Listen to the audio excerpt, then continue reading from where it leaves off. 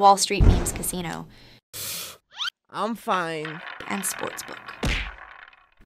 Well, let's go back to last week then, because I haven't spoke to you for a while, and I was going to get your thoughts on Joyce and Chisora, your big mate Joyce, who you're you know very well, but on a personal level as well. Yeah. Were you surprised at Chisora and the way he approached that fight?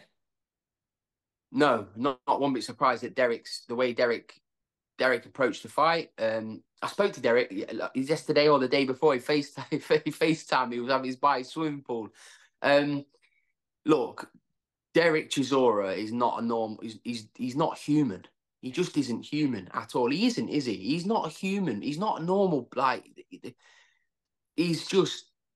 Legend gets thrown around a lot, doesn't it? Like in sports, but Derek Chisora is a legend of British boxing. He's a legend.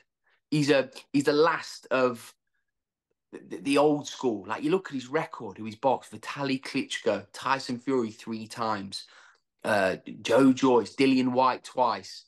I know I'm probably missing people off that list as well. Pulev twice. Like, Derek Chisora boxes everyone and anyone, and he puts his balls, heart, sweat, everything on the line. I can't speak any more highly. I can't speak higher of a fighter, because he really is. He truly is a throwback. And when Derek Chisora does let pack in, like what everybody wants him to do, but he's not going to listen. But when he eventually does, after these 2 fights, he will be missed sorely, because he's given the fans such great nights. Now, moving on to Joe. Look, it's hard for me to watch. I'm still yet to watch, since I've obviously not worked with Joe. Listen, I speak to Joe. Joe's my brother. I love him to pieces. But I'm yet to watch a fight since I've not been with him. Like, do you understand what that makes? Does that make sense? I'm yet to watch a fight. Now, when Adam boxed, I didn't really want to watch the fight, if I'm honest with you. I didn't want to watch the fight because I knew it's going to be a grueling fight. Because I like Derek as well. And I knew it was going to be like one of them fights where you watch it through your hands. Because, look, it's hard for me to speak on Joe and like the way he's, but he's not the same man, Andy. He isn't the same man. Not the man I was around. He's not the same guy. Like he's not. He just isn't the same guy. He's still got it in here.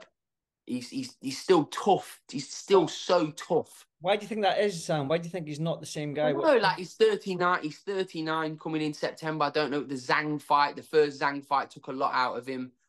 But look, it's like it's I don't know. It's so hard, because it's so hard to me to say, oh yeah, Joe shouldn't box anymore, because I just want him to be healthy and happy. Genuinely, I want him to be healthy and happy. It's up for him to decide, and his management and Adam to decide. But I don't want to see Joe like not at his best. Do you know what I mean? It's very hard, because I remember, listen, I've been around Joe for years and years and see what he does to people in sparring, how he performs on fight. Like, look at the fight against Dubois. Beat him with a jab. Just easily beat him with a jab. Great against Parker. And then, I don't know. I just don't know. It's hard. It really is hard. But all you can do is you look at the career Joe's had on paper. It's a fantastic career. It really is. It's a fantastic career. And you just got to commend the two fighters, the two guys that went in the ring and boxed like that. But Derek Chisora, at the age of 40, looked like he was going to be knocked out from round 2 onwards. Pulls out a bat out of his pocket in the round 10, was it, with Joe? It's a bit of a flash knockdown. Round nine. Yeah, round 9. Bit of a flash knockdown, but I thought he was a deserved winner in a very, very tough, grueling, hard fight between 2 double hard bastards. Definitely, mate. I agree. And I would, for Joyce though, when I spoke about with Joe Pugh, the Tony Yoka fight to redeem that silver medal. Does that make sense? Yeah, look, I said it to somebody who I gave my opinion on what with Joe, as I always do. But if Joe insists on carrying on, the only fight to make for Joe is the Tony Yoka fight, because Tony Yoka's on a bad run of form, which everybody knows. I know he came back and won the other day. Joe's lost 3 out of his last 4 fights. It's the only fight to make. But I want Joe to be healthy and happy. Honestly, I just want him to be healthy, safe, and happy.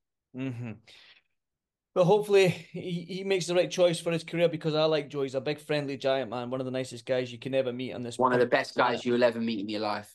Definitely, I totally agree with you. Wall Street Memes Casino, I'm fine. and Sportsbook.